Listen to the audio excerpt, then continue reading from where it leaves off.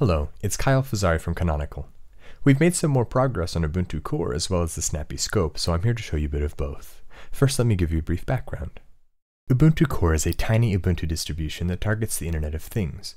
One of the things it targets is a Raspberry Pi 2, like this orange Matchbox I have here. Support for I2C and GPIO was recently added to the Raspberry Pi image, so you'll notice I have a PiGlow on there to take advantage of that. Now, the Internet of Things typically consists of headless devices. Because of that, package management in Ubuntu Core is typically done using something called WebDM, which serves up a web-based dashboard that can be used for remote package management. This is WebDM running on the orange Matchbox. Now, this initial page shows only installed snaps, but if I go to the store, you'll see the available ones. I'm going to go down to the XKCD web server snap, and I'm going to install it. What this snap does is host a web server that simply serves up a random XKCD comic, as you see here. Now I'm going to uninstall it.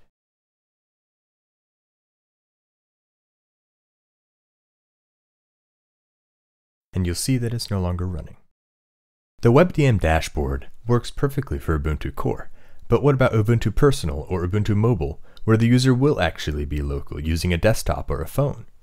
Rather than have the user open a browser to install local packages, it makes more sense to integrate with Unity 8. We chose to do that with the scope. So Ubuntu Personal is still a work in progress. Specifically, it's lacking video support for the Raspberry Pi 2, so I can't run it on real hardware. Instead, I have Ubuntu Core running on the Matchbox and the scope running on the phone, remotely managing packages on the Matchbox. I hope this gives you an idea of what the end product will look like. So, how is this working? Since we're not running local on Ubuntu Core, we utilize the same WebDM API as the web-based dashboard for the package management tasks. Similar to WebDM, the scope has the ability to only show installed snaps or all available snaps. Now, I'd like to take advantage of the hardware on the Raspberry Pi 2, so I'm going to install an application called PiGlow Top that will utilize the PiGlow via I2C. It's a very simple CPU utilization monitor that will light the PiGlow lights out from the center corresponding to CPU usage. Regarding the preview you see here, we tried to follow the original store design as much as possible, even though WebDM doesn't give us much information to show right now. We're currently working on getting screenshots, reviews, and so on. So the snap installed okay, but Snappy currently lacks the ability to automatically provision hardware for regular snaps, so we have to do it ourselves before this snap will begin working.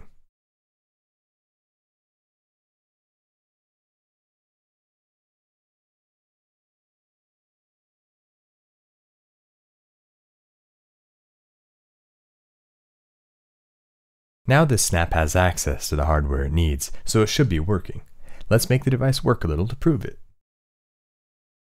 Alright, so I'm going to go back to the XKCD snap here. You can see the lights lighting up as it works, and I'm going to install it.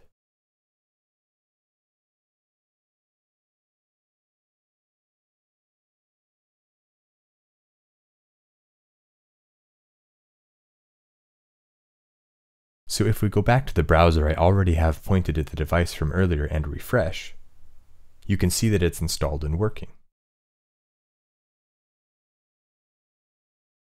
We can use the scope again to uninstall this. Now, let me fix my focus.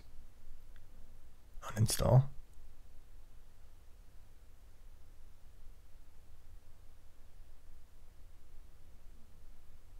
And you can see that it's no longer running. That's all I've got to show today. I hope that gave you an idea of where things stand with Ubuntu Core and the Snappy scope, and I hope you have a great day.